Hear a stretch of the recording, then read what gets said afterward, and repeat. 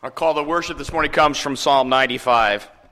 Oh, come, let us sing to the Lord, and let us make a joyful noise to the rock of our salvation.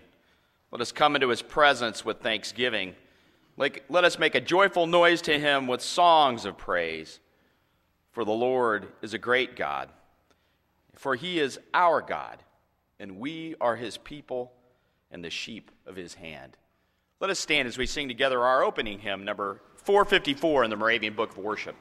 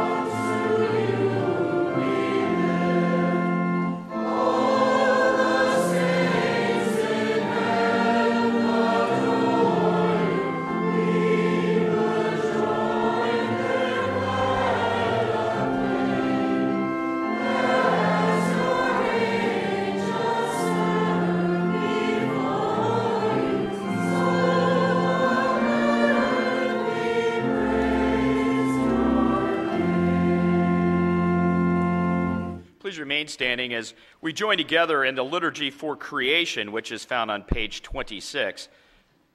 We will be singing as a congregation all parts of the liturgy this morning.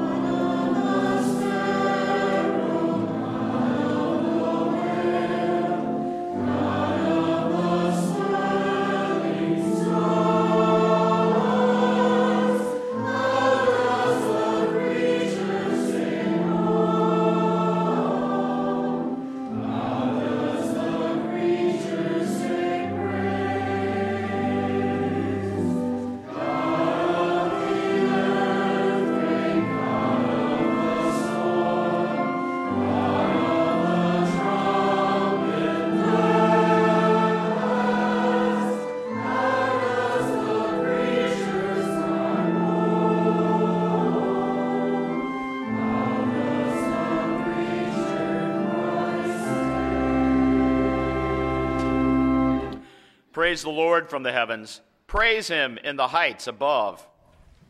Praise him, sun and moon. Praise him, all you shining stars. Praise the Lord from the earth, you great sea creatures in all ocean depths, lightning and hail, snow and clouds, stormy winds that do his bidding. Let them praise the name of the Lord, for he commanded, and they were created. Princes and rulers, men and women, old and young together. Let them praise the name of the Lord, for his name alone is exalted. His splendor is above the earth and the heavens. Praise the Lord, my soul, and forget none of his benefits. He forgives our sins and heals our diseases. He redeems our lives and crowns us with love and compassion. We have one who speaks to the Father in our defense, Jesus Christ, the righteous one. He is the atoning sacrifice for our sins, not only for ours, but also for the sins of the whole world. If we confess our sins, he is faithful and just, and will forgive us our sins and purify us from all unrighteousness. Let us draw near to God with a sincere heart, in full assurance of faith, and confess our sins.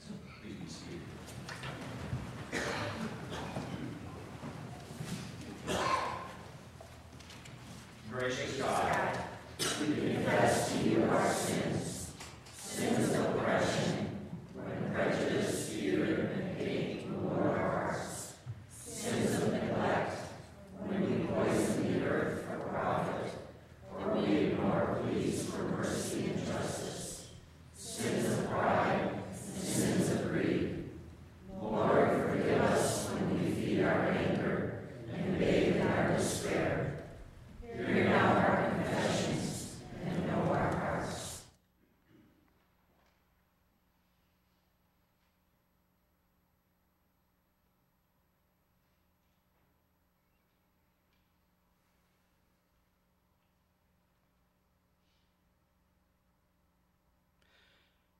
have mercy, O God, according to your unfailing love. Wash away all our iniquities and cleanse us from our sins. Amen. As high as the heavens are above the earth, so great is God's love for those who fear him. As far as east is from the west, so far has he removed our transgressions from us.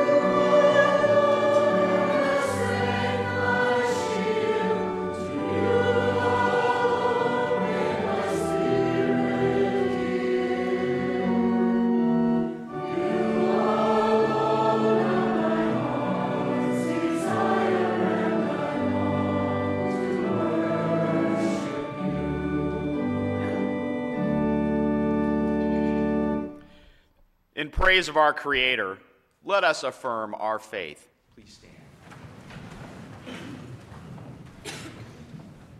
I believe in the one true God, the Father of humanity, who creates and sustains the universe in wisdom and power, who calls us into being and into relationship with God by grace, whose nature is love.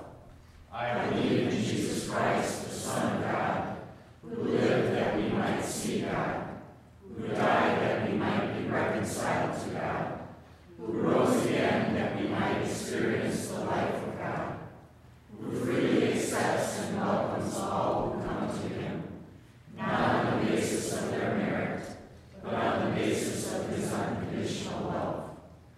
I believe in the Holy Spirit, who is God present with us now, who shows us our need for God, who assures us of God's love in all circumstances, who lives the life and the love of Jesus Christ through us. In this faith, I will seek to live in harmony with God, with people everywhere, and with all creation. Amen. Please be seated. We offer to you Thanks to you, Creator God, for your artistry in frost and snow and the icy stillness of winter, and for the new life bursting forth and blooming in spring. Thank you for sunshine and rain, and for growth in summer, which you nurture into the fruitful abundance of autumn. We thank you for the seasons of the Spirit, for joy and sorrow, for pleasure and pain, for gladness and grief, for friendship and solitude. We are grateful to you for your sustaining presence in all circumstances, and for giving us the strength through which we can do all things. We pray for those who, because of greed or selfishness, exploit the gifts of the earth, that they may learn to be careful stewards of your creation. We pray for all who, by their commitment and involvement, are working to preserve our planet, that you would multiply their efforts. We pray for those who suffer from prejudice, poverty, or pain, that you would draw near to them and provide for them true justice and mercy. We pray for those whose lives are being wasted in careless living or despair, that they may find the joy of self-discipline and the hope that comes through Christ. We pray for your whole church, that it may become a powerful agent of reconciliation and renewal in the name of Jesus Christ. We pray for all people, that everyone will recognize your awesome majesty and bow in obedience to joyful service.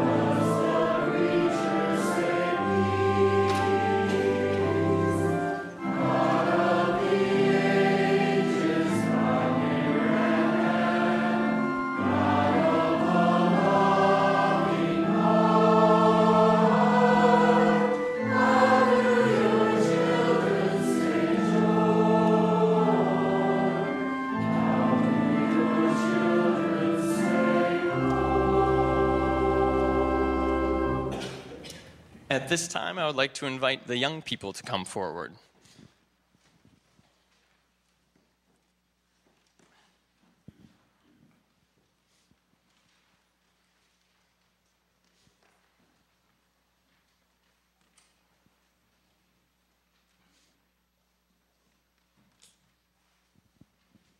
We'll see if we have any nursery members today.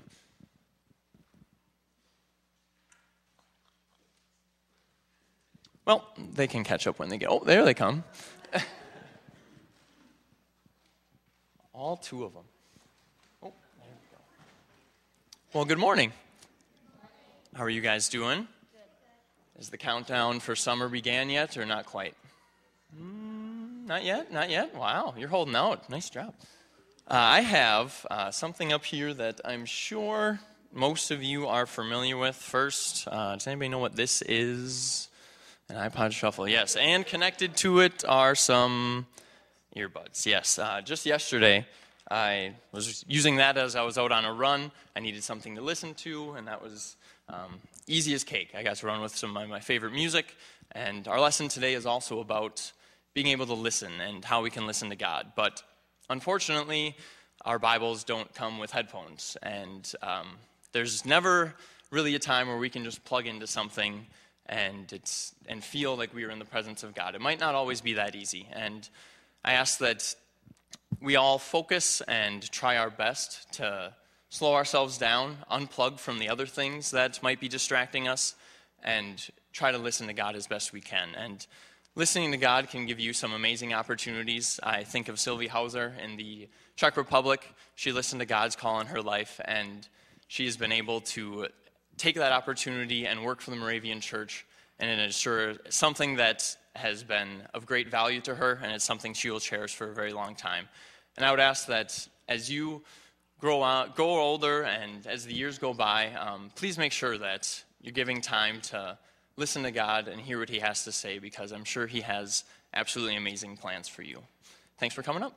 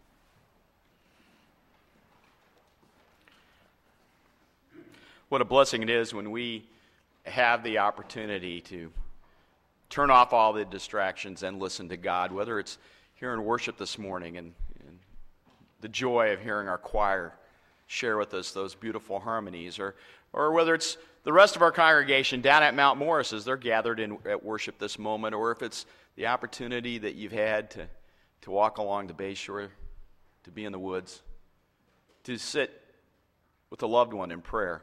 Those opportunities to hear God speak. And in response to God speaking to us, we are given the joy of faith and the love that we have as a community and an opportunity to respond. And so I invite our ushers to wait upon us for our morning offering.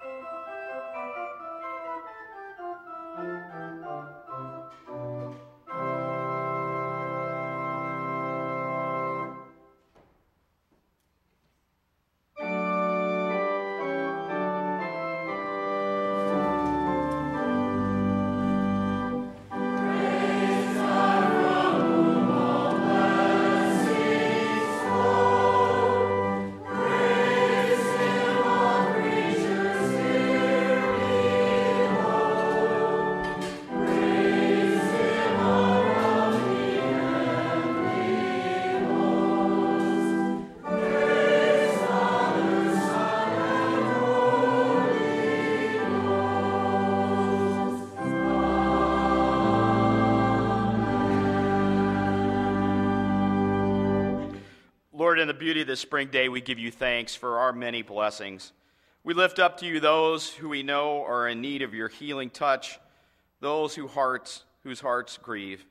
We are grateful, Lord, to hear that the Moravians in Nepal have been safe, but we lift up to all those who have lost loved ones in this terrible tragedy, the earthquake there. Gracious Lord, be with our church family that are down at the retreat at Mount Morris. Bring them home safely. We pray that it has been a time of renewal. And Lord, we lift up to you and give you thanks today for the birth of Dylan. We are looking forward so much, Lord, to all that he will do and become.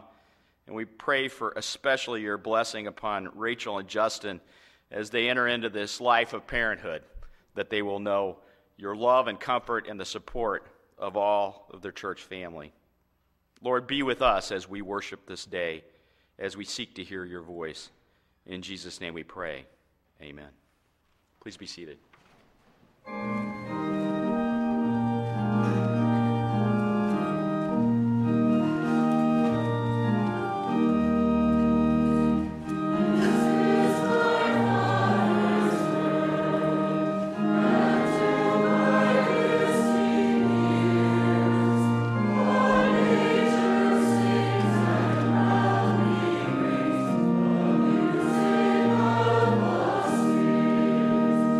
This is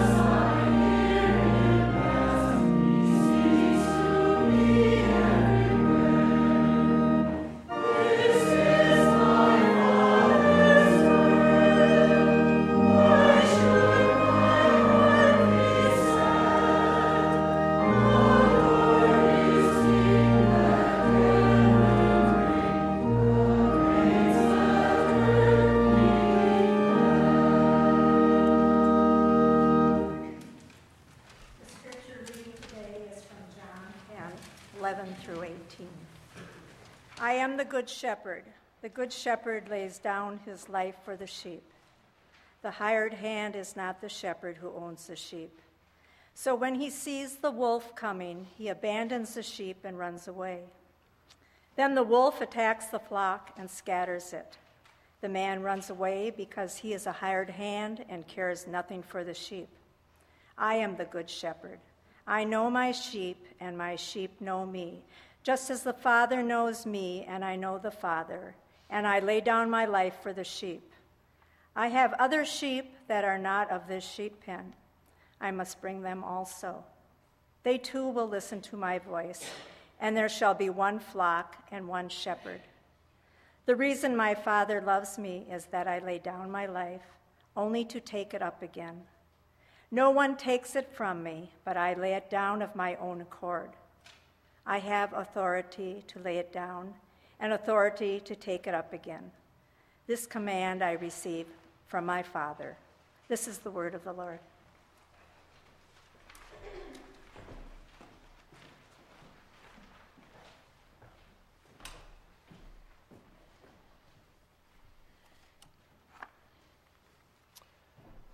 I have to be honest with you, the walk up those steps from coming up for the announcements to coming up for a sermon is a little bit different. For most of the past 10 years of my life or so, distance running has been a big part of my life. That is, I'm sure, no surprise to many of you in the congregation who have seen me through the years. It's not a glamorous sport. It requires a lot of hard work, and you have to be at least a little bit crazy to train year-round in Wisconsin. Even before I began running, I remember watching my older brother Joel race at the high school level. And while I feel my interest in running was sparked by watching Joel, my mother likes to take credit for whispering "cross country" into my ears as I was a baby because she knew I was going to be too little for football. But as a younger sibling, I both wanted to be like my big brother, and I also wanted to beat him. And growing up, the two of us were always best of friends. We played the same sports, we did the same musical instruments, and we even went to the same college. He was and still is my role model. From working shifts at the Dairy Queen together, to racing in high school and college together, even if he wanted to, he couldn't get rid of me. When we were younger, I ran mainly just because he ran. And as we got older, we got to run together more and more. Our summers in high school and college consisted of working the day shift at the DQ and heading out to the dunes right after to run. At our peak, we would run anywhere between 70 to 100 miles a week, so we got to know those trails very, very well over the years. And even though summer training could drag on and on, we never really got sick of it because we had each other. Early on, I still hadn't gotten to a place where running was a sport for me. It was mainly a sport that I did because it brought me closer to Joel and it gave me an opportunity to spend more time with him. But eventually I found my own love for what the sport of running had to offer. On some of our runs, we would go slow, talk and joke, and we were content to just pile up the miles. Some runs we would sing some of our favorite songs. I'm sure we looked like a bunch of weirdos running down 3rd Ave or wherever, trying to sing even though we were out of breath and panting. But we enjoyed it, and those were our easy days. And other days were faster, more quiet, and more intense. Usually the last 4 or 5 miles, we would gradually pick up the pace and push each other to the end.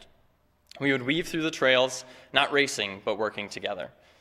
By the time we had a mile or two to go, our footsteps would be in sync, and it felt like we were flying.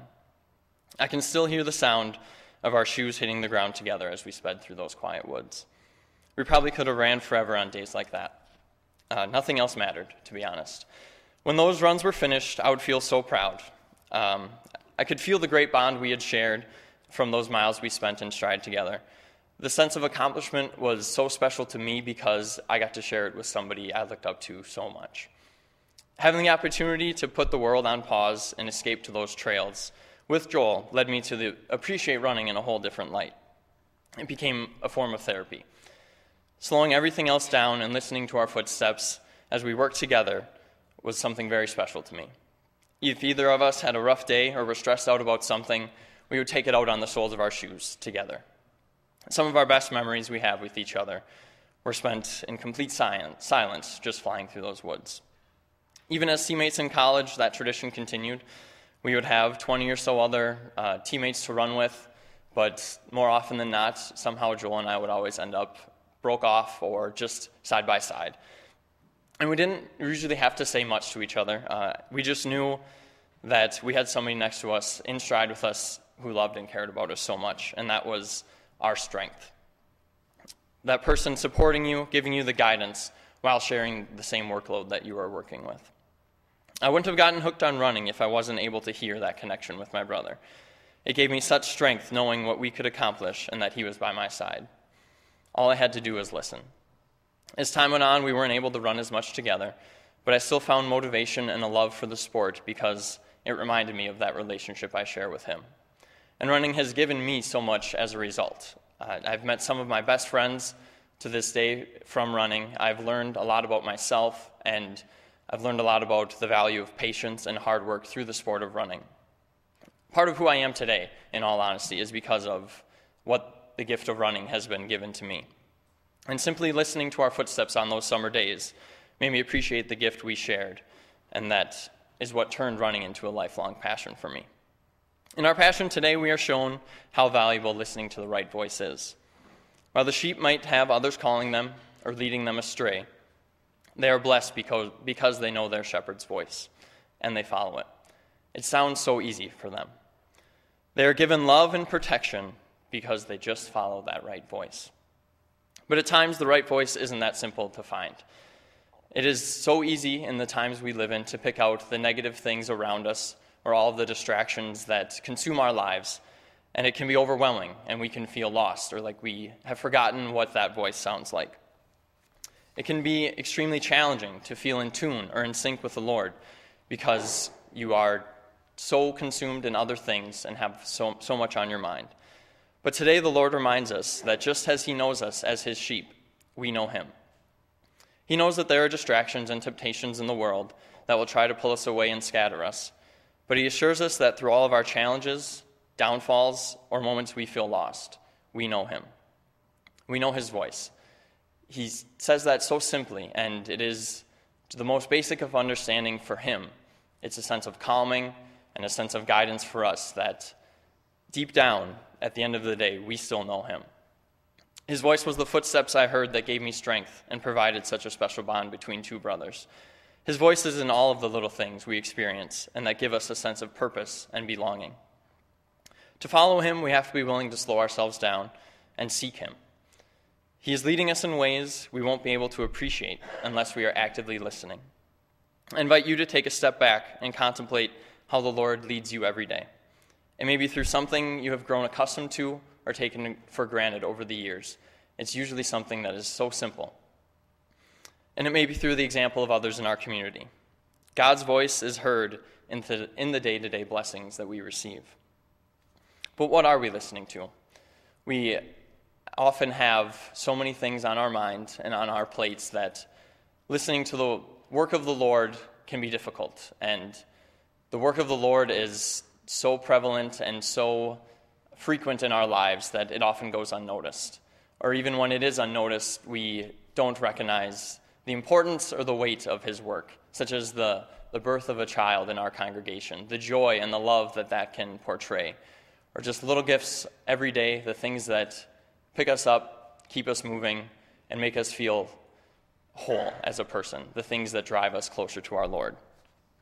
And it may be hard to pay attention through all that noise.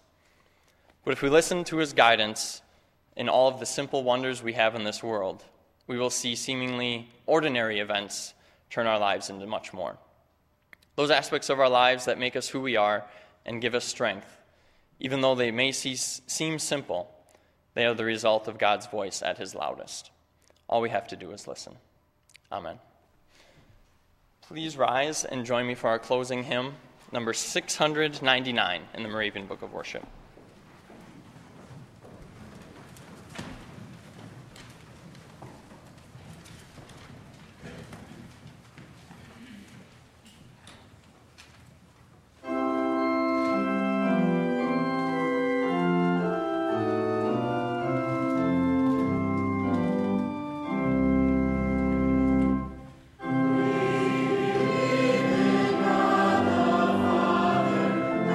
Almighty